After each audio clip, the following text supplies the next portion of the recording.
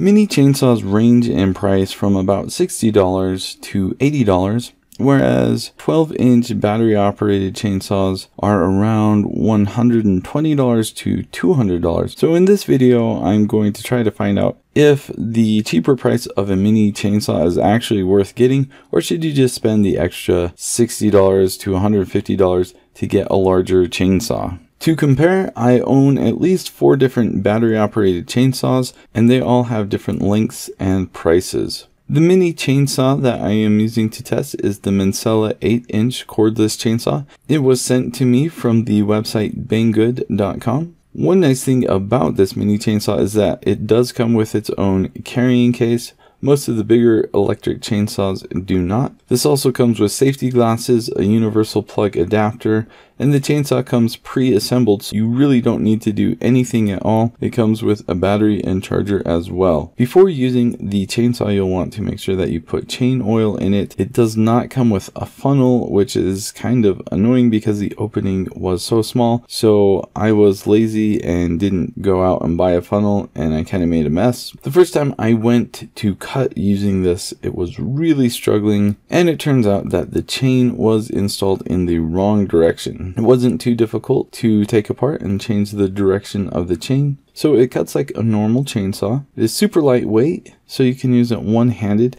You kind of have to actually, because there's just the single handle. It works well for smaller branches and kind of some of those harder to get spots. One really nice thing is that the chain has literally never fallen off for me. This is probably due to the advantage of it being a smaller size. Here is what I don't like about this chainsaw. So for one, it leaked quite a bit of oil, more than the other chainsaws I have used. Another thing I didn't really like is the small size was kind of weird.